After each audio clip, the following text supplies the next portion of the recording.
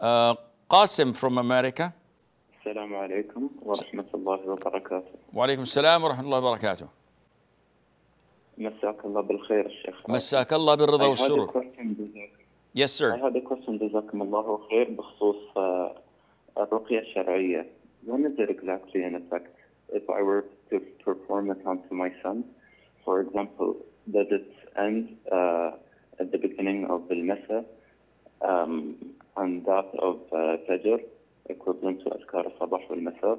جزاك الله خير. وجزاك. First of all, we have to make a distinction. We have to differentiate between the Athkaar and the Ruqyah.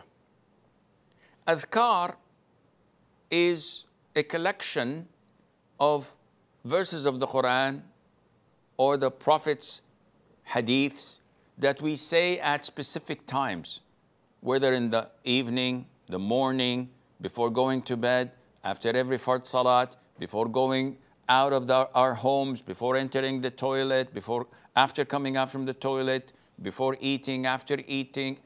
A number of situations in our lives, we say these Athkaar. And generally speaking, these Athkaar are tailor-made to protect us with the grace of Allah Azza wa Jal from different evils.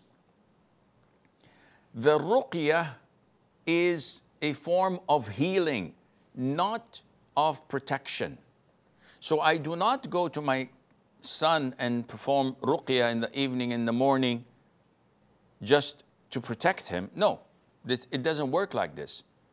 If my son, if myself, if my spouse are in agony, in pain, have a fever, they have evil eye, envy, black magic, jinn possession, anything that's harmful, I do Ruqyah for them. So I hope this makes the difference clear for you, Brother Qasim.